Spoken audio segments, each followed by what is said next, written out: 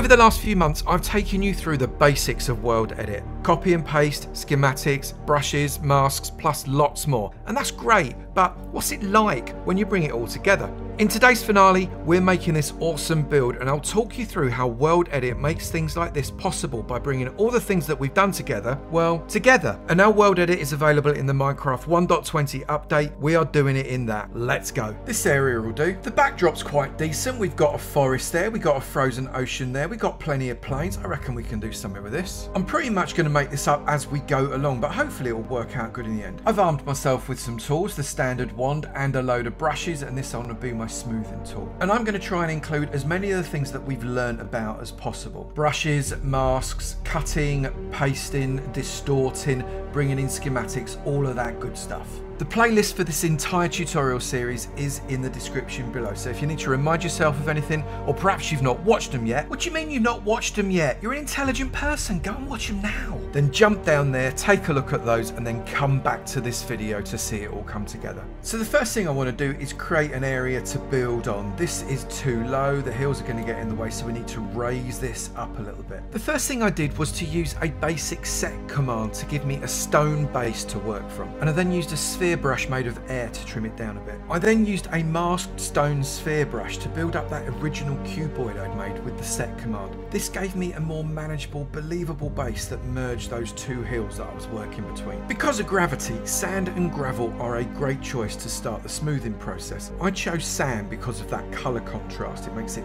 easier to see. This allows the slopes to naturally form down towards the existing terrain rather than having to correct lots of rocky spheres. I then went back and forth with the sand sphere brush and a combination of large and small cylinder sand brushes to make the slopes of the terrain as natural looking as I possibly could. It was then time for the painstaking job of smoothing.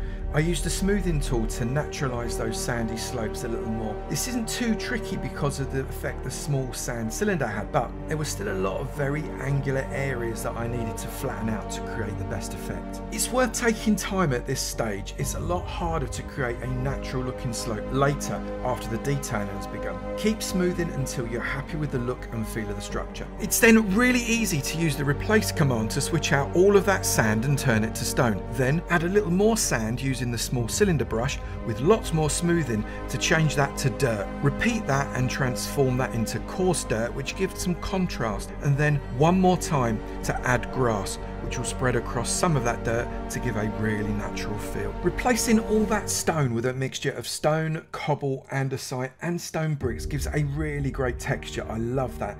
Changing up that stony peak at the back also was necessary because it didn't quite fit, and then I just had to tidy up, ready for the next stage. Now we've created a great base that we can work from, but let's face it, it is just a hill made out of stone and grass and stuff, right? With a really nice gradual pathway that we're going to use for the entrance. But it's not a lot of use if we don't actually build something on it. So we need to create a structure. Pause the video, down in the comments, write down what you think it is I'm going to build. No cheating now, write it down and then come back.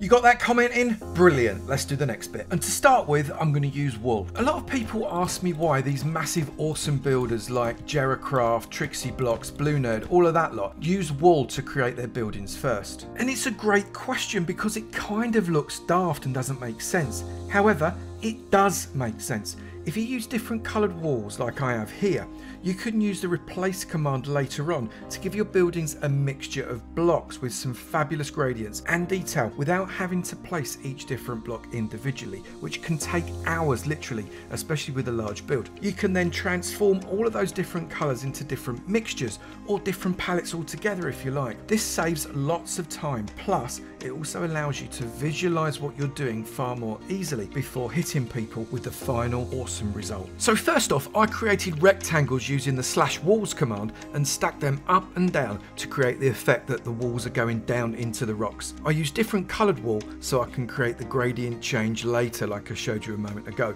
I also used other wall colours to connect the inner and outer walls together, plus even more for the corner towers, which I built using the /h seal command command and stacking them up and down too. Copying the tower and rotating the clipboard 90 degrees each time allows me to paste all 4 towers of the castle in each corner without spoiling the walls. And then creating support struts in another wall colour means that they can be given a different texture to everything else later on. Once copied and repeated across the long wall, I use the /move command to centralise them and then use my small sand cylinder to make sure that they are all on the ground completely. It was then time to use simple copy-paste commands to place the support struts around all 3 of the other walls, and then once it was done, to re-raise that central floor of the structure to the door level without losing the potential for dungeons or some other subterranean buildings. I turned the floor into a solid white wall layer for texturing later. It was then time to transform each colour into its own block palette.